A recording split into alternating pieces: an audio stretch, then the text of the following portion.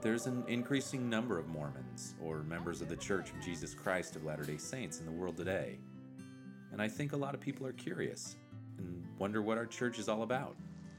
Being a member of the Church of Jesus Christ of Latter-day Saints compels me to help other people. And because the church gives me those opportunities to help other people, I realize that I truly am a disciple of Jesus Christ as the Savior defined Christianity. By this shall all men know ye are my disciples, if ye have love one to another. We believe in the prophets and the teachings of the Old Testament. We believe in the New Testament and all that was taught about Jesus Christ. When Jesus lived on earth, he organized his church. When Jesus was crucified, his apostles were killed. As time went on, controversy and contentions grew over how to practice Christ's teachings. In the early 1800s, there was a young man named Joseph Smith in the United States. Joseph Smith was a 14-year-old boy. He wanted to know which of the religions was true.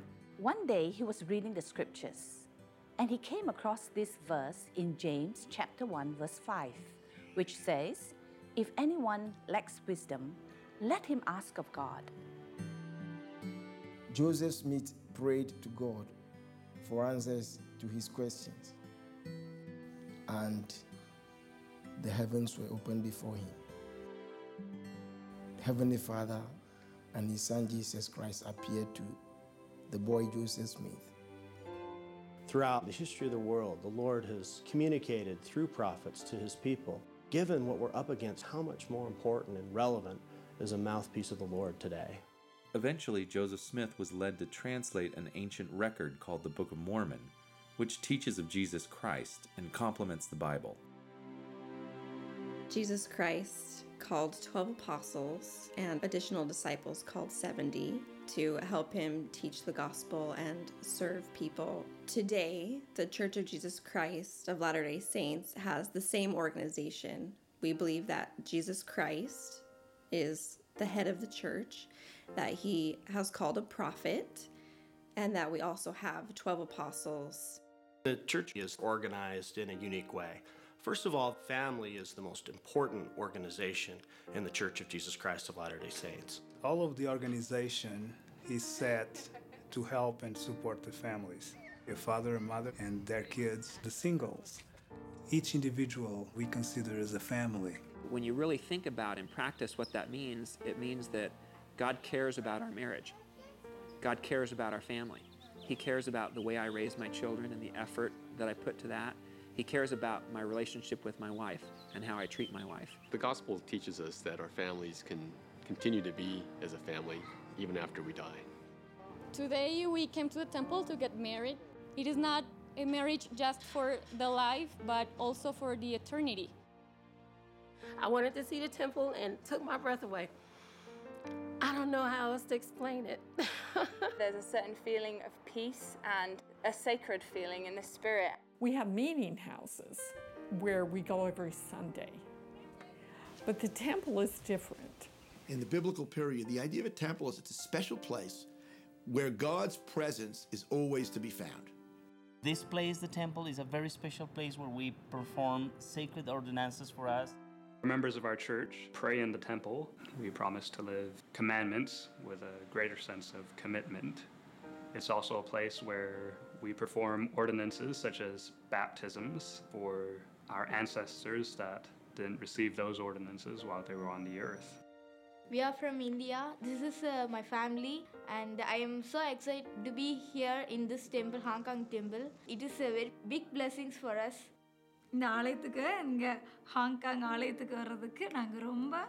We are blessed to come to this Hong Kong temple, and we feel that God Himself has invited us. My family, many blessings. Very happy.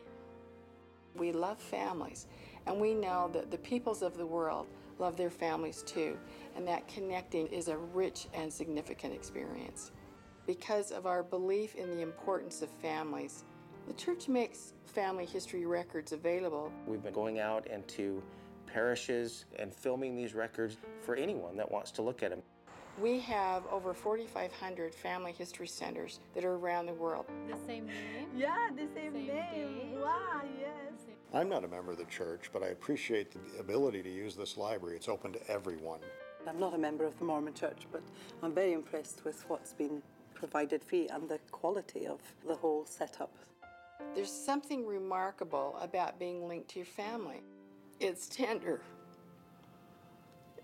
to me to feel I belong to other people. The beliefs of our church has brought me love within the family and within the community that I live.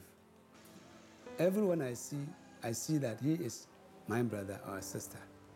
Our partnership with the LDS Church is absolutely essential for the Red Cross to be able to fulfill its mission every single day. With us, the church has been there in so many different parts of the world in large numbers. It's a privilege to be able to work with such a caring group of people. The Church of Jesus Christ of Latter-day Saints has many organized efforts in place to help those in need, and each member helps to fund this work. Once a month, millions of members all around the world fast. The money that we did not spend for those 2 meals that we fast, that money is given to the welfare system of the church in the form of fast offerings. I don't have much money, but for the love of the Lord, I give my offerings. When I give my offerings, I feel great joy. The sacred stewardship of all the bishops throughout the world is to use those fast offerings as they are directed by the Savior to help the needy and the poor. The church equips the bishops with many resources. For example, in some parts of the world, the church owns commercial-sized farms and factories that are run almost exclusively by volunteers, where a variety of food is grown and canned to help those in need. In parts of the world where there is no church-organized food production, the bishops use the fast offering funds to purchase food and other commodities to help. We provide assistance for food, but then we also go beyond that and we provide monetary assistance, employment services, adoption services, addiction recovery, and marriage and family counseling. We also seek to help those in need through a number of initiatives, such as our emergency response program. The most critical thing about disaster response is moving large groups of people to the site of a disaster. And there is no one that can mobilize groups of people better than the LDS Church. Even though we are not members of their church, we always receive their support. We have a clean water program that has assisted over 1 million people worldwide by creating safe water sources. A big thank you to the Church of Jesus Christ of Latter-day Saints for saving lives, for saving children who would have died. We appreciate it so much. Our immunization program works to stop preventable diseases from taking the lives of many children around the world. We also have a mobility program that provides prosthetics and wheelchairs. We train hospitals all around the world in vision care and neonatal resuscitation. I thought he wasn't going to live. I thank God for everything he has given me. For the baby who is making good progress, I thank God.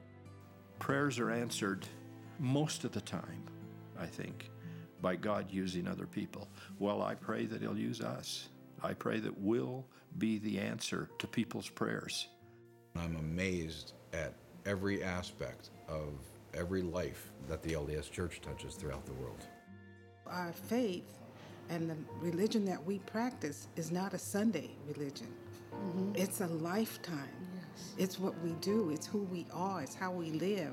The fruits of the gospel have always been good to me. They have always brought me joy and happiness and purpose in my life. So I know that the source must also be good and true.